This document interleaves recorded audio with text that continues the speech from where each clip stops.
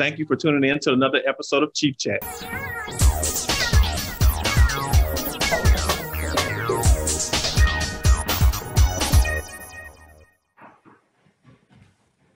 Hey everyone, thanks for joining us today. You are watching Chief Chat with the Army and Air Force Exchange Service. I am Julie Mitchell, co-host of Chief Chat, and I am here with Leah Matthews, the other co-host of Chief Chat, and we have a terrific guest for you today. Chief is usually the host of the show, Chief Osby. He had an unavoidable delay, so we are just going to press ahead, and we are so happy that all of you are here with us today. How's it going, Leah? Good. How are you, Julie? Good. It's good to see you. It's been a minute, but I'm super excited for today's Chief Chat. Yes. Yeah. Chief Chat on Monday. On Monday without Chief, but that's okay. We can soldier on, or Air Force on, I guess. I don't know. Fly on. Well, we have a fantastic guest with us today. You guys have probably cried your way through one of his novels or hit movies, and every one of his more than 20 books has been a New York Times bestseller. His latest novel, The Wish, was released last week, and it's available tax-free at shopmyexchange.com. And tell you what, they should have issued a mascara alert for this one. It's good. So please give a warm Chief Chat welcome to Nicholas Sparks.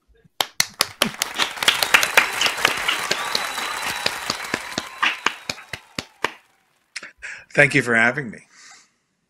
Thank you for joining us. Nicholas, yes, we're super excited to have you on. So thanks so much for joining Chief Chat. Where are you coming to us from?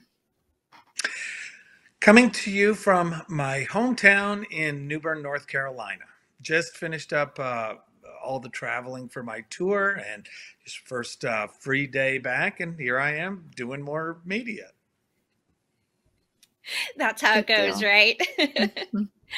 Well, congratulations on The Wish. And again, as a reminder for those watching today, it's available tax-free at shopmyexchange.com. Nicholas, what can readers look forward to in this novel? Well, a great story, right? That's what I try to put out, an original story, one they haven't read before. It's a novel that explores a couple of themes that I've wanted to write about for years, but never found the story. One of them is a 16-year-old pregnant girl who decides to give a baby up for adoption, and what's her life like at that moment, and where does it go? So I've always wanted to write about that, and I always wanted to do a Christmas story in a way, or a novel that you could read every year around the holidays, and I don't know, hopefully it moves you in the same way that some of the classic Christmas stories do. Of course, at the same time, it's coming out in the fall. It's not exactly a Christmas story. Part of the story does take place around the Christmas season, but I just hope in the end people enjoy it. And I loved the themes of family, of love, and faith that echoed throughout the novel. Those were very strong themes. It made it easily readable and enjoyable to read. And you're right, it would make an excellent Christmas story. I love the Christmas themes too.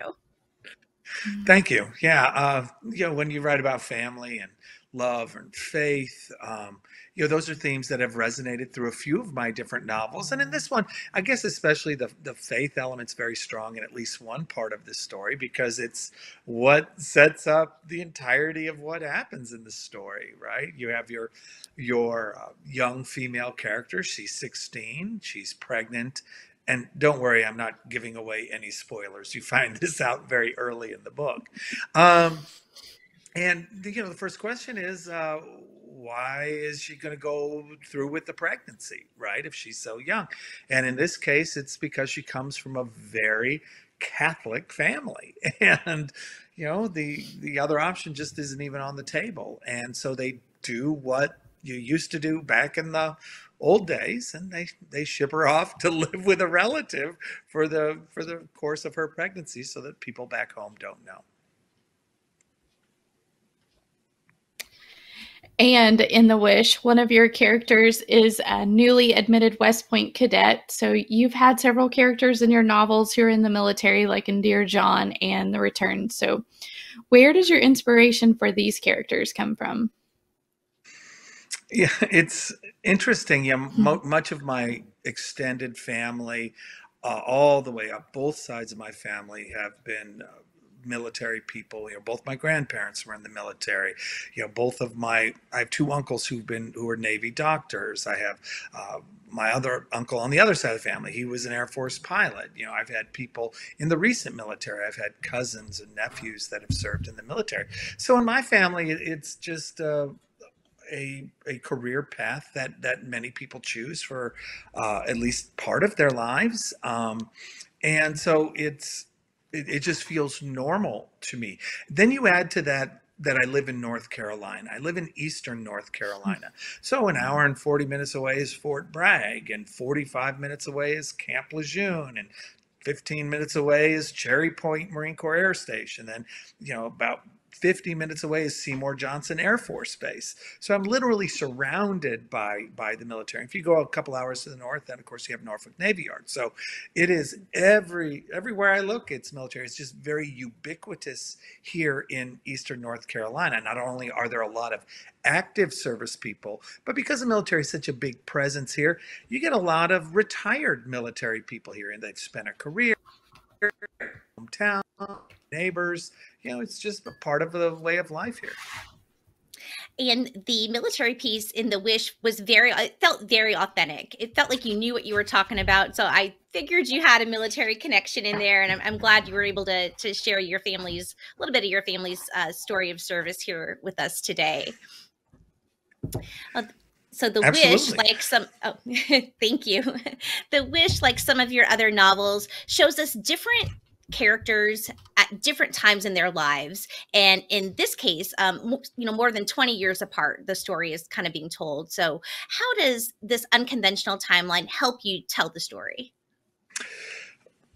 Well, I think it can make for a very effective story, depending on what story you're telling. I think whenever you have a character that you like, and maybe they're 16, there might be part of you that wonders, hey, what are they going to be like as adults? And in this particular case, I give you a bit of both. So the main character in the story, she's named Maggie, and you meet her when she's 39, right? This is at the beginning of the novel. And then she tells a story about when she's 16 years old.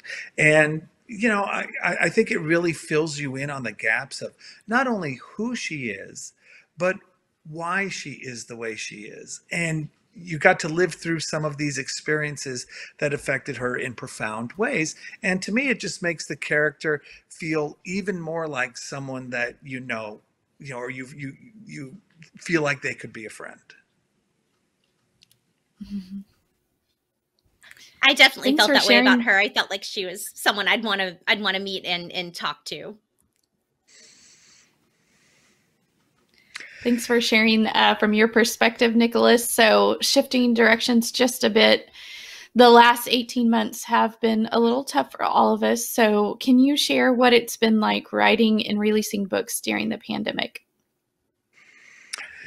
Yeah, in some ways, my life didn't change that much because I've worked from home writing novels for, 25 years, so to speak. So, I wrote The Wish, for instance, during these COVID times. But at the same time, there was so much you couldn't do. You couldn't necessarily see the people you wanted to see for various reasons. Maybe they live far away and you were unsure about travel, or maybe they were at an age where you felt like they had underlying conditions that COVID doesn't work well with, and the last thing you want to do is to cause harm to someone that you love. So like everybody, you have a lot of those elements. Fortunately, my kids are a little bit older, but even with that said, you had the stress they felt. My daughters ended up giving up the last couple of months of their senior year, and then their first year in college was not a traditional first year in college. Certainly nothing similar to what I went through. Two of my three children were online the whole time. The other one had classes, but even that was a little bit different because so many of the other social activities were canceled. So, you're dealing with the pressures that I felt were it's the same, right? We're all kind of in that boat. It definitely was something we felt like it was a change, and you had to get used to it, and there were some stresses that you had to learn to adapt to. Absolutely. Well, hopefully we're all coming out the other side. I know it's been a rough 18 plus months. And Nicholas, you've had 11 of your novels turned into hit films, and The Return has recently been optioned for film. How much involvement do you have in the movie adaptations, and what is the process like to see your words go from the page to the screen? So over the years, it's varied my role in the production. Early on, I was just basically the author, and you might consider me a consultant, right? I had no formal title. Later, I began to produce the films uh, as one of the producers. So really co-produce the films. Occasionally, I've written the screenplay. And so now I have a bit more involvement in, let's say, all the decisions that go into the making of a film. For instance, your first step is to hire a screenwriter. And then once you have a screenplay that you're happy with, then you look for a director. And then once you have the director, then comes casting. And then after casting comes everything else from location to when is the film going to go, when are they hoping it's going to release, and so I'm involved in all of those steps, and it's a very exciting process. It's very different than creating a novel. When I write a novel, I'm the king, right? I get to make all the decisions. When you're making a film, it's very much a team oriented process because the studio has input. Obviously, especially the executive in charge of the production. So they have input. Other producers have input. The director has input. The cast has input. So I'm certainly one of those voices. So you learn to work with people, and I've been fortunate in that everyone has always strived to just make the best possible film, and I've been thrilled with how they've all come out. It's good to be king. It's also good to be chief, and we have Chief Osby here with us. He made it. So, Chief Osby, welcome to Chief Chat. Thanks for joining us. And we have we're chatting here with Nicholas Sparks. So, yeah, no, thank you for the warm welcome, and I apologize for delays. Doing Chief Chat on a travel day is probably not the best decision in the world. And then now I'm literally in the back room of one of our stores, and so if you hear stuff going over the loudspeaker, y'all know I'm representing the exchange. So, Nicholas, thanks for being here, and sorry about barging in mid conversation. Happy to have you.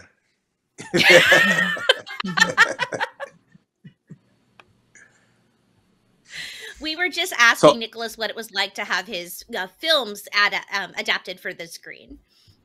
Yeah, and I heard his answer. So how hard is it to give up that much control? Because you talked about everybody's got a little piece of the pie, and you're like, this is my baby. Like, how hard is it to give up that control? Less hard than you think, but because you have to. I mean, I understand that novels and films are very different mediums. A novel is a story told with words, and a film is a story told with pictures. And some things work great in novels, and they don't work well at all on film, like introspection, when you have a character reflecting about something.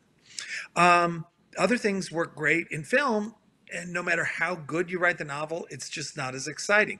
Things like car chases or explosions or any scene with very heavy emotion, whether it's passion or anger. If it's heavy emotion, that just works so well on screen, and no matter how good you are as a writer, you're not going to make it as good as it'll be in pictures. So I understand going in that they're different, and I work with people that we're all on the same page about just trying to make the best film that we can while retaining the spirit and the intent of the story and the spirit and the intent of the characters. So if you kind of go in it with that attitude, you feel okay. If you go into it with the attitude where, hey, every single thing in the book, we're trying to film the book, you're not going to be happy, and it's going to be a miserable experience. But if you're just happy, or say, hey, look, capture the spirit and the intent. Don't take one of my nice characters and turn him into an abusive alcoholic just for dramatic effect. Capture the spirit, the intent of the characters, the story, and we're going to be okay. And for the most part, in fact, all up through now, every single film has done that. So I'm very happy with it, and I feel okay giving up control because I'm working with people who have largely the same vision that I do. And out of all the novels you've written, what is your favorite and why? Tough question to answer, right? It's right now, it's The Wish. That's the one that's brand new. So everybody, I love The Wish. It's my favorite. It's awesome. And then of It's course, like asking who's your favorite kid, right? A little bit, sure. You like them all for different reasons. And, they're all kind of memory snapshots of a specific period in your life. You write this one, it was the year your child was born. Or you write this one, it was the year you coached track and field at the high school. So they all have different memories, and they it's like, in a way, it's like going through a photo album too. So you like them all enough to save the pictures and reflect back on them. But I've worked to make every single novel the best work that it could possibly be. So there we go. Good. And then can you tell us how you got your start and became a professional writer? Do you have any advice for others, especially younger viewers who may be interested in writing? Sure. In the end, learning to write is a fairly straightforward process. If you want to be a good writer, you have to read a lot. You got to start with that, and you got to read with an eye toward what works in writing and what doesn't, and how our story work. Let me understand pacing or character development. So you read with an eye toward learning in addition to enjoyment. So you read the book the first time to enjoy it, then you read it the second time to learn, hey, why did I enjoy it? What did this author do particularly well? What could he have done better? Was the book too long? Was it too short? How about this chapter? Was it too long, too short? How much narrative is there versus how much dialogue? So you kind of learn. So after you read and read and learn, well, phase 2 is you got to write. If you want to be a writer, you actually got to put words on the page. And it's as simple as that. And if you're fortunate, and you have a good story to tell, you'll probably put together a story that you're proud to have written. Awesome. So you have a very, very captive audience with you today. We got soldiers, airmen, guardians, sailors, Marines, and Coast Guard members kind of joining in from all over the world. Do you have any words of hope or encouragement to share with our heroes? Yeah, well, first, we'll go with thank you for your service. And again, I mentioned earlier in the show, my family has a long history in the military, all branches, right? I have family members who have been Army, Marines, Navy, Air Force, Coast Guard, and the National Guard. And so I kind of span the spectrum of my relatives serving in virtually every branch of the military. So great respect for everybody. Thank you for everything, and just very appreciative. You make the world a safer place. You make our country a safer place, and I'm really proud that that many of my characters have had military backgrounds because my experience has been that they're worth writing about. Awesome. And maybe you can have a chief in your next book that has a podcast, but finds a way to love someone that he can't love somewhere else. I don't know. No. We appreciate you. We appreciate your kind words, and we absolutely appreciate the books that you write, because they kind of take us into another place whenever we're in a dark place, or we are deployed or somewhere else. And, just having those books to be able to kind of take our mind off a lot of craziness is a blessing. So thank you so much for that. Absolutely. And I appreciate your kind words. Awesome. So can you tell us what's ahead for you? Like, is there anything? I know we're on the Wish right now, but we got anything else in the hopper that you can tell us about? Well, sure. I'm working on my next novel. It should be out next year. The Notebook should be moving toward Broadway here, hopefully next year. I think it opens in Chicago in February. And then we have The Return, right? We're working on the screenplay for that. So hopefully filming will start, within the next year. It's hard to tell. We'll see how long the screenplay takes. And, do we find a director quick, and can we get the cast and all that? But hopefully that's right around the corner as well. So I got a question, because I've noticed there's a theme with their titles. It has The Wish, The Return, The Notebook. Is there a reason why? Because it kind of takes me back to the movie about Facebook, and it started off as The Facebook, and then of course Justin Timberlake's character was like, take the off. It's much cleaner, or whatever the case may be. So I was just wondering why you have the kind of starting all your a lot of your titles. Yeah, titles are strange things. They're important. They hopefully they capture someone's interest. It's part of what hopefully has someone pick up the book and examine it, even if they don't know who I am as a writer. So titles, they can come before you write, they can come while you're writing. A lot of times they come afterwards. And with a lot of my novels, there are double entendres, right? We have the wish, and what are we talking about here? What are we wishing for? And hopefully by the end of the novel, you'll know what that is. But yeah, you're right. In fact, I was thinking of my next novel, and it was right along those lines, The Something. And my agent literally to me last week said, we might want to change it up. You don't want to box yourself into something like that. So I said, okay, what do you suggest? And we're now working on it. So pretty sure it's not going to be The Something for the next one. Oh man, you had your chance to have The Chief as your next title. So that could have been keep that in your hip pocket. I like the way you're thinking, Julie. Always looking out for you. So for our viewers who want to purchase The Wish, it's tax-free. ShopMyExchange.com. So it matters where you shop. Consider buying your copy of The Wish at ShopMyExchange.com. Nicholas, where can viewers go to keep up with you online? Well, I think I have a website, I have Facebook, I have Instagram, I think I have Twitter too, right? So Nicholas Sparks on all those things, and just nicholassparks.com, or Nicholas Sparks if you're on Facebook or whatever. And you follow me, and I let you know where and when I'll be having tours, and I try to keep you updated on the news as it comes out, and I'm able to post it, because sometimes I know things early, but I'm not allowed to post it yet. So as soon as I'm allowed to post it, the information goes out.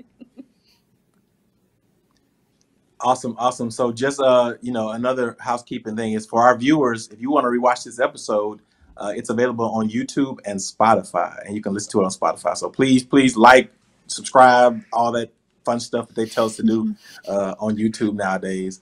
And hit the buttons. Nicholas, thank you so much for joining us today. I saw the theme of most of your books is centered around love, right? And we're in a really crazy time in the world where love is probably what we need the most. And so I appreciate you for pouring into those characters, but also just kind of having love as the common theme amongst all your novels. So I appreciate that, and we definitely need more love in the world nowadays. I appreciate your kind words, and thank you very much. Awesome. So this means a lot to our service members and their families watching. Thank you so much for giving us a little bit of your time today. We wish you all the best, and we're definitely going to support The Wish until The Wish, and then any other endeavor that you're a part of. So thank you so much for that. And if you don't mind holding on for just a second after the live, I'll get some information from you. I want to give you a gift. Thanking you for being on the show. Absolutely. Awesome. All right. Well, Chief Chat out.